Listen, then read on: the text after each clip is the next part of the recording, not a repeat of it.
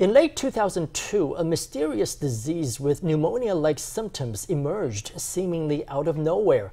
Over the next year, what became known as severe acute respiratory syndrome, or SARS, infected more than 8,000 people around the globe and killed 775.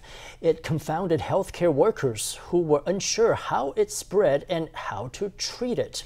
After invading Taiwan, SARS escalated into a crisis that is still a painful memory today. Tonight, in the first part of our special report on SARS, we revisit the unfolding of an epidemic that would go on to shape public policy for years to come. In 2003, not long after the Lunar New Year holiday, a never-before-seen disease took hold of Asia. A few months earlier, news began spreading online that there was a highly contagious, highly fatal disease spreading in China. Doctors were said to be calling it an atypical pneumonia, although Chinese officials refused to confirm the reports. Finally, on February 10, 2003, China reported to the World Health Organization that in Guangdong province, 305 people had contracted SARS. 5 of them had died. What was unusual about the outbreak was that 1/3 of those infected were medical personnel. How do medical personnel contract illnesses? Healthcare workers frequently come in contact with many types of diseases, viruses, and bacteria. They've had it all before, so they're mostly immune to all manner of viruses. So when an illness strikes 2 or 3 medical staff at the same time, we'd find that very strange. How can they be infected like this at the same time? Could it be that nobody has the antibodies for it, and it's a new disease? At that time, we already had suspicions that this was a new contagious disease. 1 month later, SARS arrived in Taiwan. On March 8, 2003, the emergency room at the National Taiwan University Hospital treated a patient who had returned to Taiwan from China and presented a cough and high fever. After being admitted, the patient developed breathing difficulties and was transferred to intensive care. It was something the doctors had not seen before. Not only was the patient's deterioration fast, less than 1 week later, his wife was hospitalized too. More importantly, his wife came in 6 days later. That made 2 people in one household. Our emergency room specialist felt that something was wrong and notified the infectious diseases department. Professor Zhang Shangchun told us that this could be Taiwan's first SARS patient. Then, another 6 days later, the child also came in, so the family was hospitalized. The son of a businessman surnamed Qin was doing his alternative military service at the Taiwan Centers for Disease Control. When his father came back from Guangdong, China, the son sensed that something was off and he notified the CDC. Actually, it was the CDC that notified NTU about the case. His son happened to be working with us at the time. Both sides understood that this might be a case of SARS.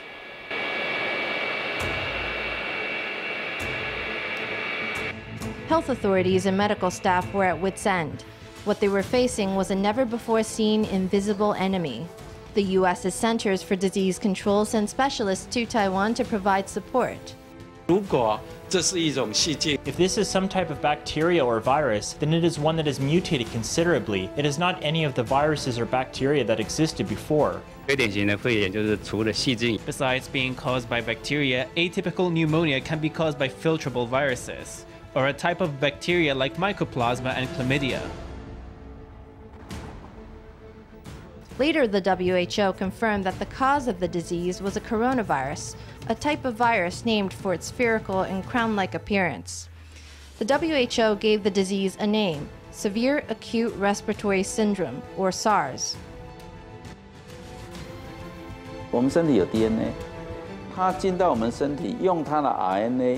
Our bodies have DNA. When the coronavirus binds to the host, it uses its RNA to create something like DNA, which it inserts in the host.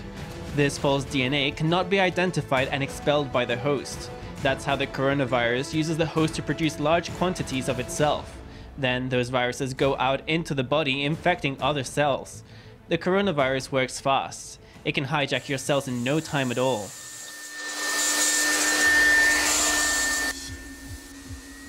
Once the first case of SARS appeared, others began cropping up.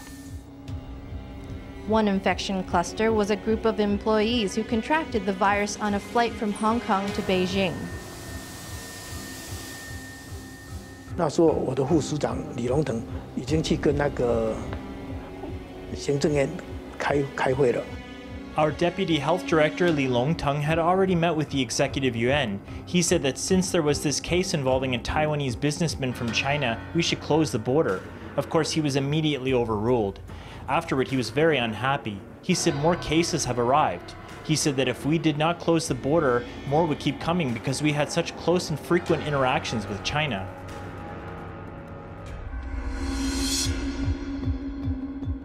On March 27th, the government classified SARS as an infectious disease and announced home isolation measures. 卫生署已经将 SARS 列为第4类急性传染病。 As Taiwan raced to contain the outbreak, it was also working out methods of diagnosing infection. Doctors were facing an unknown disease, and there was scant data on which to base their diagnoses. It took a long time to work out how to confirm a SARS infection. 临床医师大家都凭着经验，那每一个都没有经验。 All doctors in clinical practice rely on their experience, but if none of them have experience with the disease, because it's a new disease, then there are many instances in which there is no way to decide anything. So on the patient reports, we added an option indicating a possible infection. 这个8名病人并不是在北京的原发的非典型性肺炎的病人，而是从山西、香港等地转来的继发性的非典型性肺炎病人。 By the end of March, China had nearly 400 confirmed cases. In Guangdong alone, there were 361 cases, including 9 deaths. Neighboring Hong Kong had 316 cases, including 10 deaths. Vietnam had 58 cases, including 4 deaths. Around this time, the WHO issued an infectious disease alert for China, Hong Kong, and Vietnam. 建议国人不要到中国、香港、河内等地。 At the time, Taiwan had 11 confirmed SARS cases, but no deaths, no exported cases, and no reports of community infections. That didn't last long. In early April, a woman with a fever checked into Taipei City Hospital's Heping branch before being transferred to an isolation ward at Xingkong Memorial Hospital. At the time, specialists were uncertain whether the woman had SARS. 据她的家人 According to her family's report, she had been in contact with other infected people. But our team of specialists can only base findings on what the patient herself said, since only that counts as valid evidence. On the basis of such a position, we are treating her as a potential case who is awaiting testing. Nobody could have imagined that her brief stay at Heping Hospital would leave an outbreak in her wake. 你要知道一个医疗机构，你去，然后你要做检查。 You have to realize that at a hospital, you go, you get tests done, and you come into contact with so many people. At a time, a radiologist was infected. If they think a patient has a respiratory tract infection, they'll run an X-ray. Looking back, it appears that the patient, Ms. Tao, and a hospital janitor had been the main sources of transmission. 7 people at Heping Hospital, including lab technicians, nurses, laundry workers, and administrative staff, developed symptoms including a high fever and coughing. An outbreak of SARS had hit Heping Hospital. 和平医院暂时关闭，全面管制。 At noon on April 24, 2003, security workers sealed off Heping Hospital, pulling down its metal gates. All the hospital's medical personnel were ordered to stay inside. 那这个后面是这个专家请讨论的结果。 The team of specialists arrived at the decision during a meeting. The idea was, at this point, what action can be taken to reduce the chance of community transmission? We need to close it down so that the people inside don't spread it and we don't end up with household transmission and other community transmission. 一开完会出来，我们同仁就跟我报告。 Right after our meeting, a colleague told me we'd received a fax. This fax was an official notice from the health ministry ordering us to lock down the hospital and prohibit anyone from going in or out. This order was to take immediate effect. It was immediate. It was the first time a hospital in Taiwan went under lockdown. Those inside included patients, their families, and medical personnel. Many were highly anxious. Some were angry and attempted to break free from the hospital.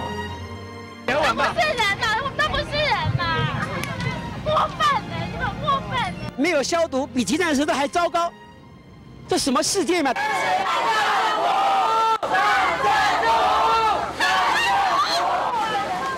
The situation spiraled into a crisis. It was diffused only after retired Taipei Health Director Ye Jingchuan volunteered to go into the hospital and remain with those trapped within. All our resources went to supporting those inside the hospital. We were all very concerned about the situation in there. I went in to work with the staff there and we came out of the hospital together. We worked together and came out together and we overcame SARS. The hospital staff carried on. Highly contagious patients were isolated and treatment was provided.